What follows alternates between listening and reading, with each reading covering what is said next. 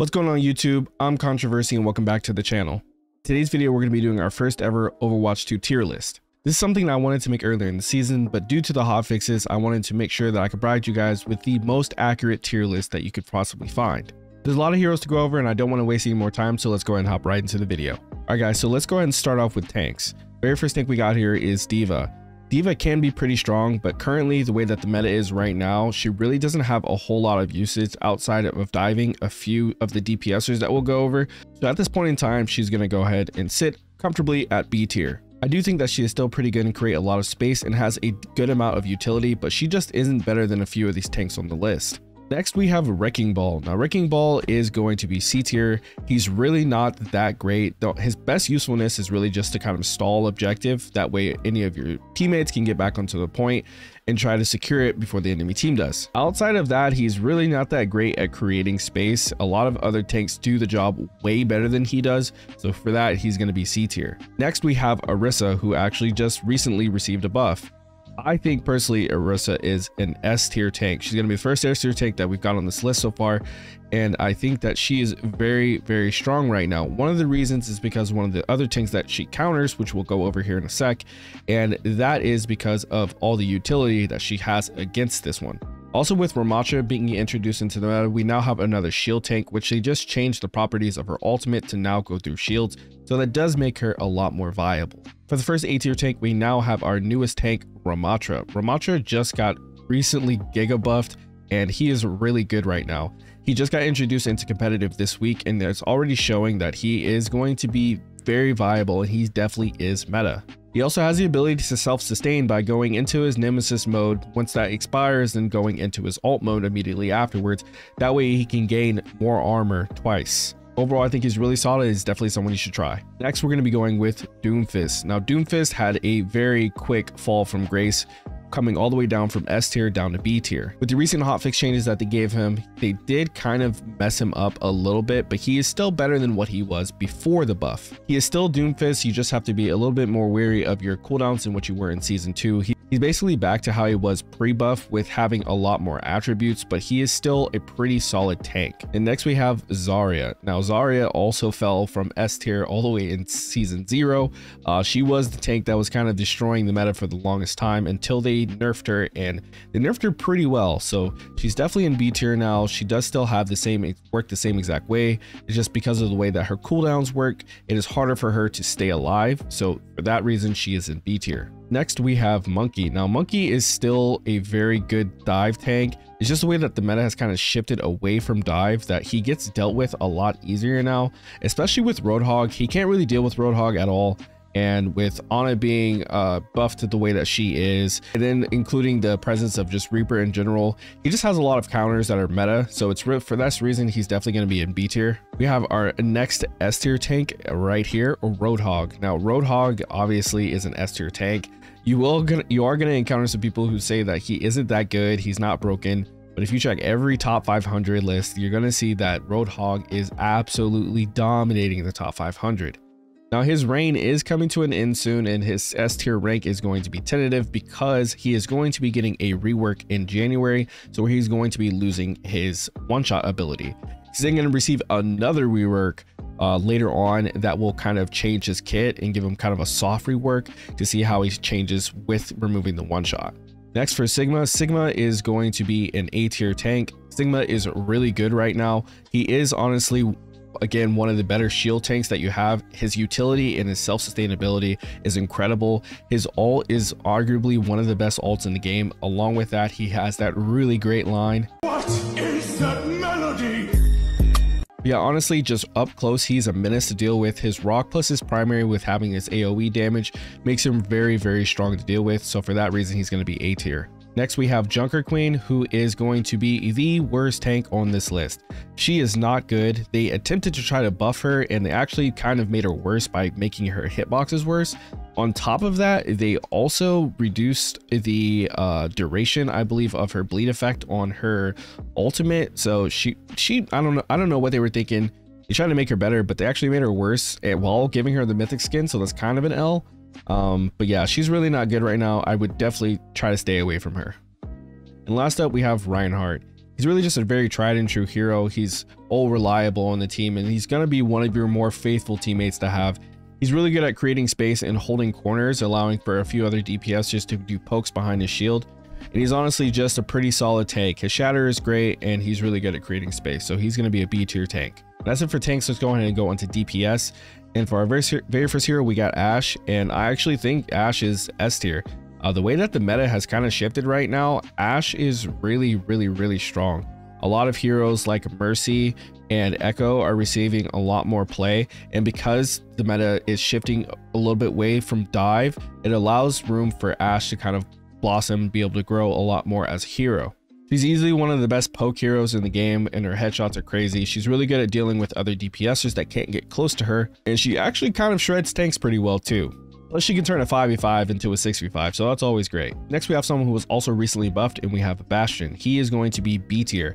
Bastion just got a buff that made him a little bit better, not too much better, but definitely enough to move him up from C tier.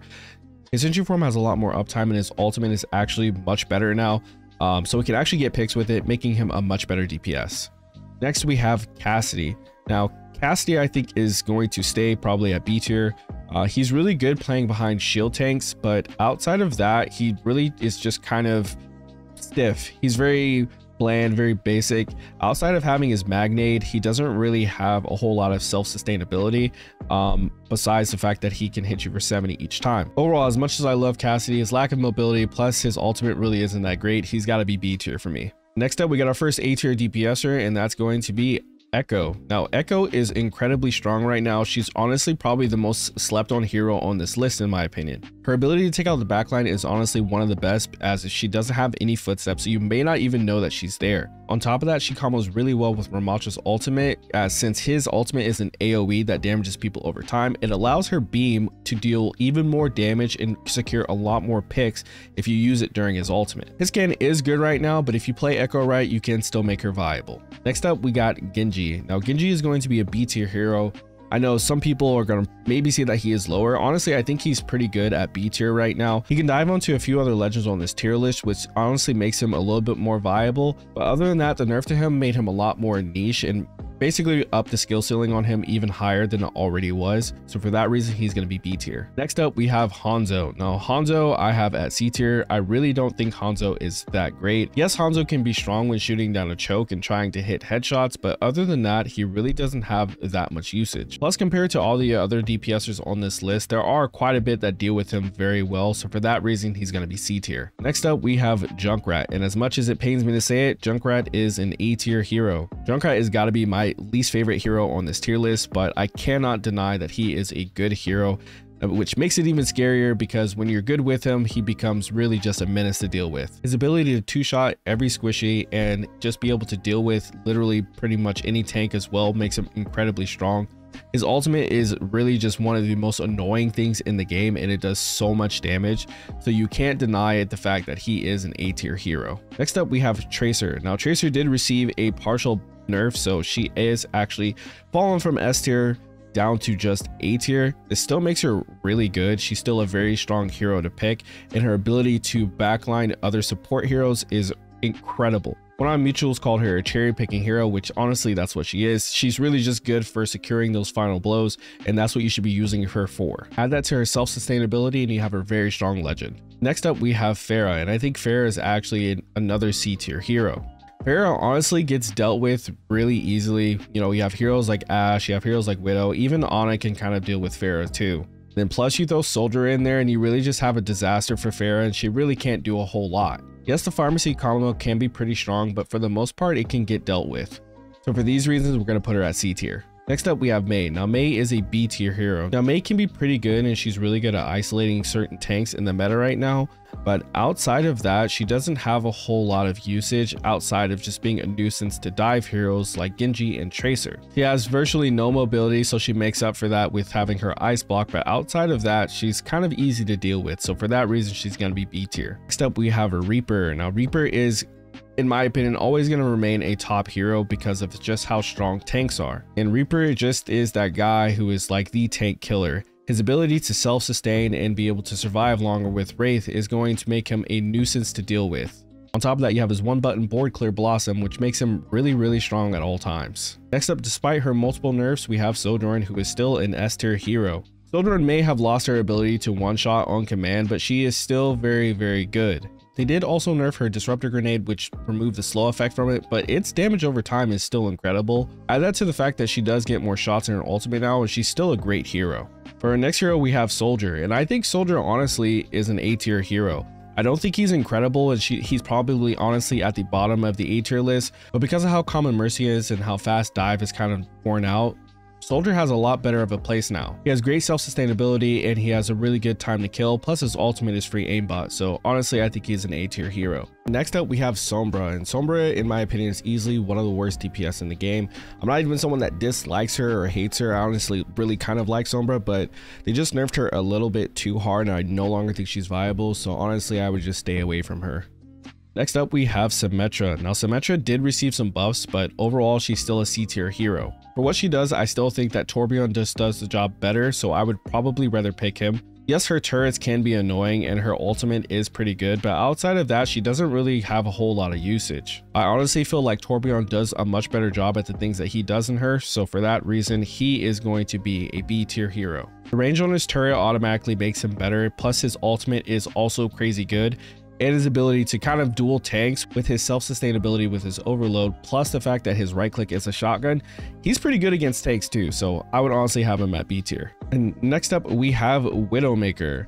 Now as I was saying earlier, Widow has found a place in this meta now because of sheerly the fact that dive is not as common anymore. Widow is honestly one of those heroes that you always have to look out for, otherwise she's going to be constantly leaving you in 5v4 team fights.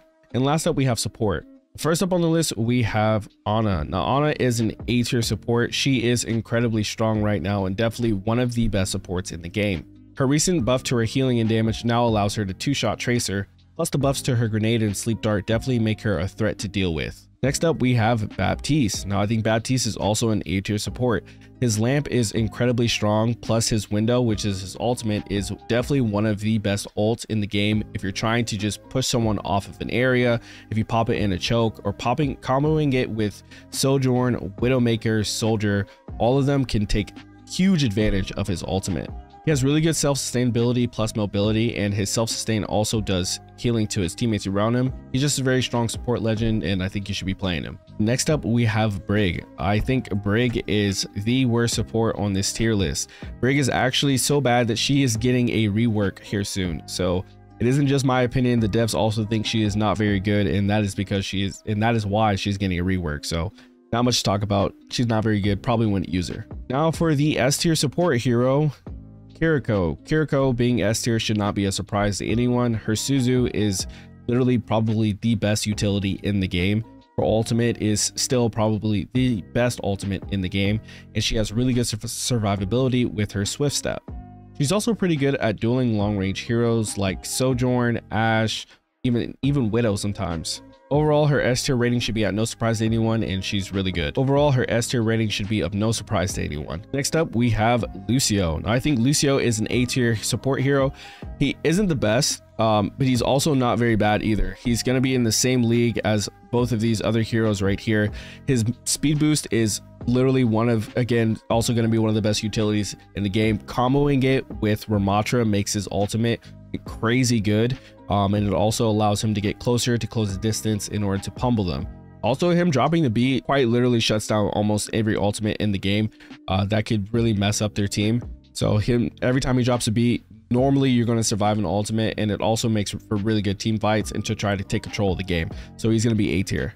Mercy. Well, as I was saying earlier, Mercy has made her way into the meta. She's really hard to dive against. Even though dive has kind of slowly worked its way out, she is still really good because of the sheer fact of being able to damage boost heroes like Echo, Ashe, and Sojourn. Sometimes you even damage boost a soldier as well. She's just really good. She's overall has one of the best mobility in the game as a support, and she's kind of hard to deal with, which is why hit scan is so good in my opinion. So she's a great hero. She's A tier. Next up, we have the only B tier support, Moira. Moira is okay. She's not terrible, but she's also not that great either. She is basically just a heal bot for the most part. All you're really going to get out of her utility wise is damage. But if you compare that utility to other heroes like Ana, Baptiste, Lucio, Mercy, Kiriko, she has the worst utility. Zenyatta even has better utility than her, even though I don't think that he is a better hero.